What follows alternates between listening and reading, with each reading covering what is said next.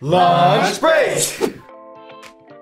Oh my god! Whoa! Where are we? Hey guys, lunch break is back. Welcome to a brand new set.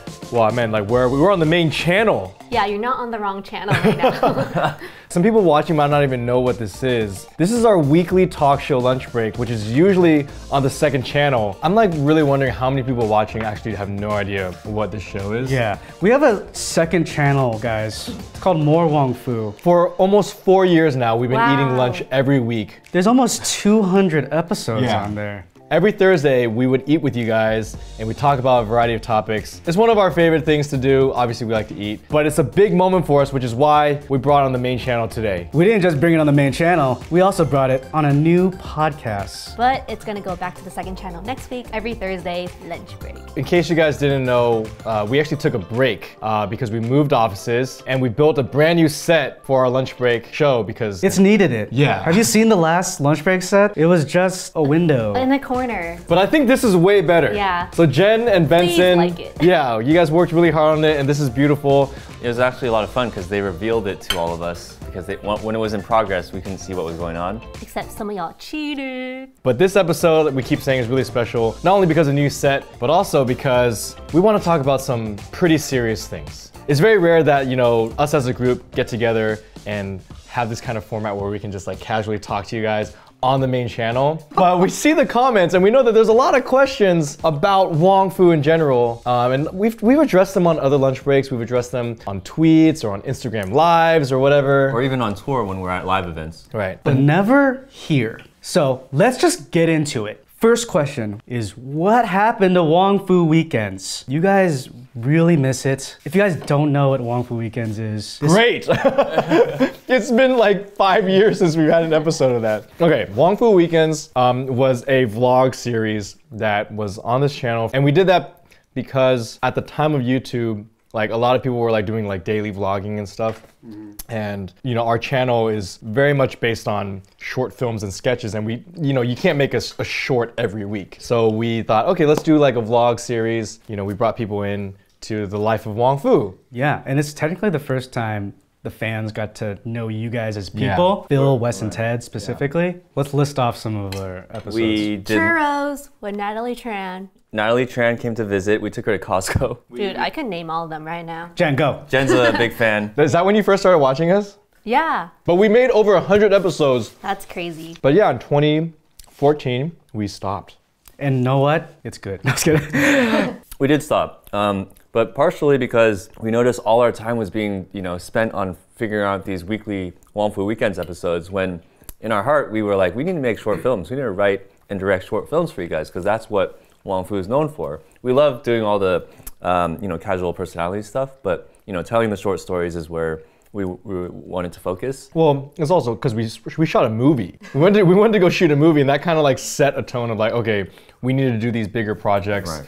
We need to focus on storytelling. But we still try to keep the spirit of like the casual personality stuff alive by launching the second channel, taking that more seriously. We had a bunch of shows, on the second channel, like First, Recess, Failed It, which were all basically Wong Fu Weekends episodes without the Wong Fu Weekend name. The branding was so strong with Wong Fu Weekends that everyone just wanted that. But we were still doing the same stuff. I have a theory. People say, oh, bring it back, bring it back. Honestly, like people just have the nostalgia factor of like, oh, I remember watching Wong Fu Weekends. And I think it's better if we leave it at that, as this like pure, great moment in your life, instead of bringing it back and people are feeling like, oh. Trying to make it what it was. Yeah, that's not what I remembered. The decision to start lunch break was a solution to the fatigue of Wong Fu Weekends. You know, it was like, oh, they still want to see us talk and hang out, but we have to do it more frequently when it's not as draining for us to like go out and like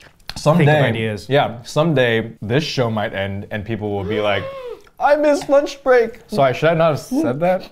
Too early. On the first day of our new You just bought set. it. Don't worry, this set bought us like another like couple years, guys. So that's pretty much it. Wong Fu Weekends might be gone, but you can still find us and us doing activities and hanging out on the second channel and on this show. Yeah. Is Wong Fu just for Asians? Oh my gosh. You know what? This question always comes up too when we show team on the first channel. Oh, yeah. I think for a portion of the audience that is subscribed to the second channel, they just know who we are. Yeah. But the main channel doesn't see us very frequently. So when they see that face and the team members, they're like, wait, a lot of Asians. They're all Asian. Whoa. Or even the behind the scenes videos when you see the whole crew, Yeah. like almost all the crew members we have are Asian. Yeah. And yeah, a lot of our content does feature Asians as leads, you know? We've talked about this like extensively on our second channel and on tour and stuff. No, Wong Fu is not just for Asians, okay? So where are you going? No, stay here. Come out. At the same time, we're also very proud that we can be a resource and a destination for Asian representation on YouTube.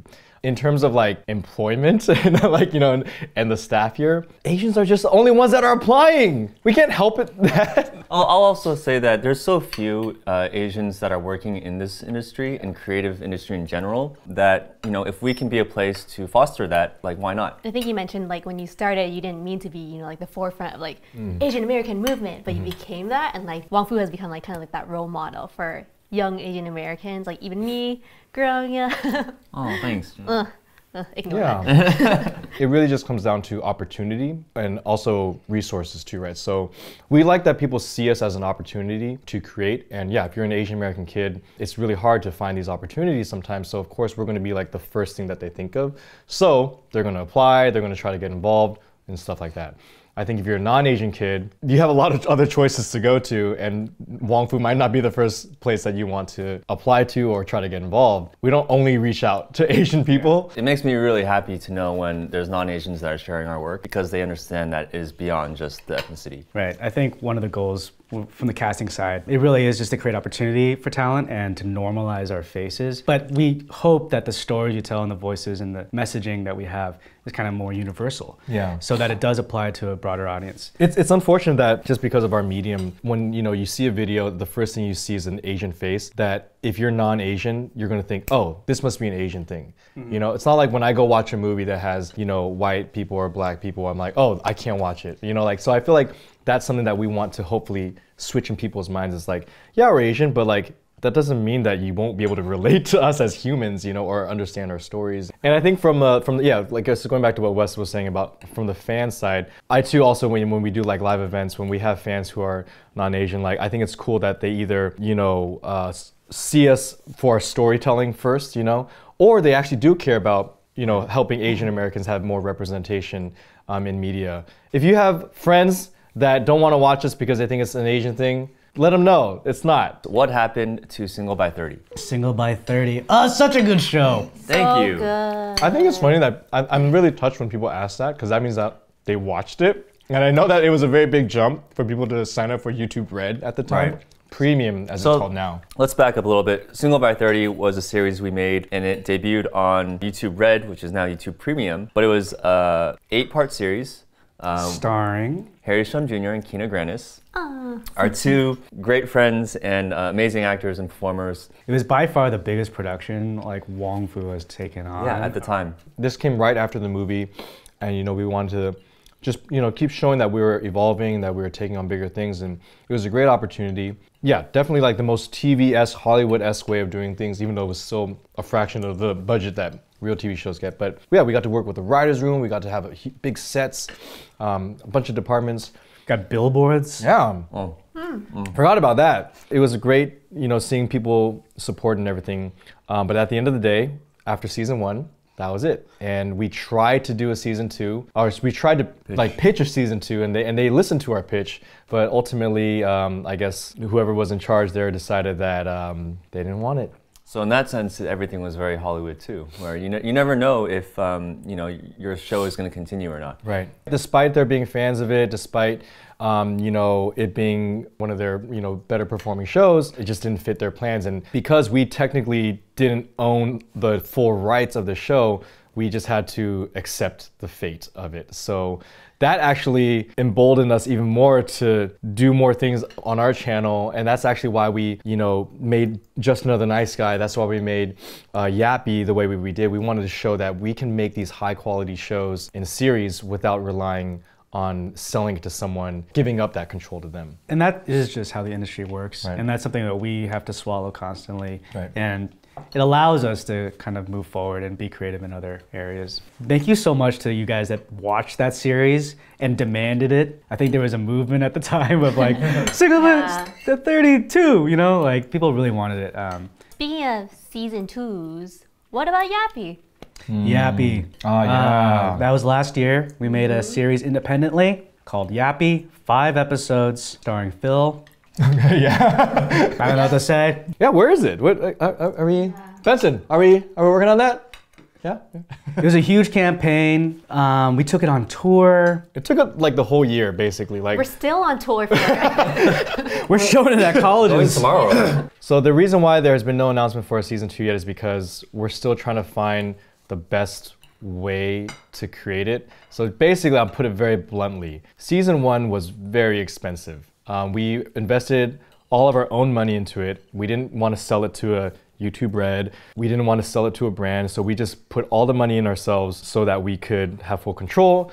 And we tried to recoup that money by, selling it and going on tour and all the merch. And also our care holders on Patreon, you guys basically enabled it as well with your monthly contributions. So now with the season 2, we're like, do we want to go down that route again? Or do we want to take the first season as like a pilot presentation that we can show people like, hey, do you guys want to partner with us and help us make a season 2? So, and it is a challenge, I still really love what Yappie was, and maybe there is a way we don't maybe do a full season, but we kind of wrap it up. Yeah. Like a lot of you guys enjoyed the series and like are always commenting, asking for season 2 or what the status is, and we definitely want to continue that story and the characters' stories and explore more voices in the community through Yappie. But right now we don't really have a way to do that or have a final destination for it. So we're talking about different options, one of them being us continuing to tell that story on our channel, but maybe just wrapping it out. Or maybe we, crowdfund it from you guys, and if you guys really want it, then we can just just already have you guys get on board, So we're thinking about it, we're talking about it. We'll try to make a decision very soon. It's also because that show had such a huge cliffhanger that compared to all the other shows that we didn't continue, Yappie didn't have an ending. Yeah, what's gonna happen to Kalina and Andrew? It made it feel like the next season was already written, right? Another question that we often get is what happened to Ted? Ted actually moved to New York. He's happily living with his wife there and their 2 cats. And he's actually focused on his own companies that are helping to create and sell products for other brands. Yeah. So Ted might not be here physically on the channel, but he's still always part of the Wong Fu family. His spirit's still here. So hopefully that finally answers that question for you guys. I know that we haven't talked about it that much on this channel. We've talked about it a bunch, like in events on the second channel and stuff. As you can see, we're pushing the second channel pretty hard right now, guys. A lot of things happen on the second channel. But like I said, he's in New York, so I know a lot of you guys bump into him there. So if you see him, say hi. He is very open to that. Would love to talk to you guys. You can follow him on Instagram at TedFu and just say hi to him there. I feel lighter, even though I just ate, but we got a lot of information. It's one of those catch-ups you have with friends, like when you haven't seen them for a long time. Yeah. And it's like after you were away on a long trip, and then you're like, so what's been up? Yeah.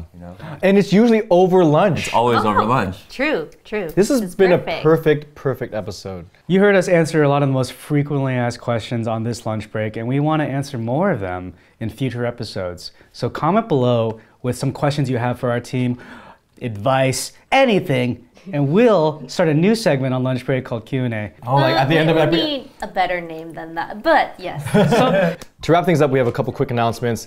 Not only is this a brand new set, a brand new vibe to lunch break, but we're also going to be releasing each episode as a podcast. We're going to take the audio and we're just going to, make it available for you guys. Yes, we're also doing a podcast, but this is not it's not like the other podcasts. We're just giving you guys another way to consume lunch break. The podcast is actually going to be uncut, so you actually might get even more information. So be sure to follow the links below to find out where to download the Lunch Break podcast. Well, all this is going to be happening on the second channel, so be sure to subscribe to More Wong Fu. As you can tell from the name, it's just going to be More Wong Fu over there. We've talked a lot about things we've done and ways you can help us, and 2 of those things are our Patreon Wong Fu Forward, and also our store, wongfustore.com, where we have our originally designed merch for you guys. Those two things really help us, keep the lights on and keep production going. So yeah, check out the links below so you can see how you can get more directly involved with Wong Fu to help us make better videos and series like Dating After College! Episode 1 comes out next week, April 24th. Mark your calendars. 7 episodes coming out. We've been working on this for months now. Yeah, if you guys enjoy series from Wong Fu, this is the next big one from us. Can't wait for you guys to see it. New episodes of Lunch Break every Thursday on the second channel. And we'll see you guys next Thursday, all right? All right. Bye.